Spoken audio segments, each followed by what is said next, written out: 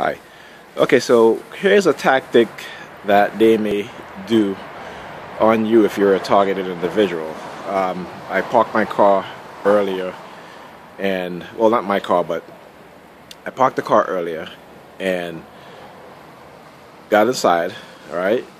A few hours later, I got a call from my brother saying that the light on the inside of the car was on. Now, I was driving the car earlier today, okay, in daylight, so there was no need for me to turn on the interior light in the car, and I know I didn't turn it on. So they basically broke into the car, turned on the interior light, okay.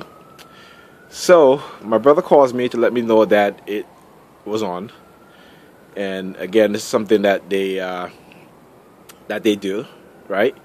Break into the car, turn on the light, so I can come outside. And then what they do is that they stick something like this on the floor so that I can recognize it, right? Or I can see.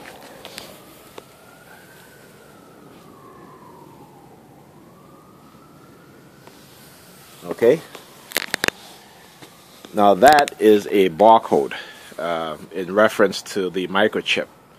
Because I'm chipped, they will use symbols like barcodes to create an association. So every time you see a barcode, you're thinking in your mind that it's a chip, right? Except you don't have a barcode stamped on your body or anything like that, but you do have a chip inside if you're a targeted individual. And so this is the kind of subliminal message that they send you. It's basically because they want me to move. They want me to move from where I'm living.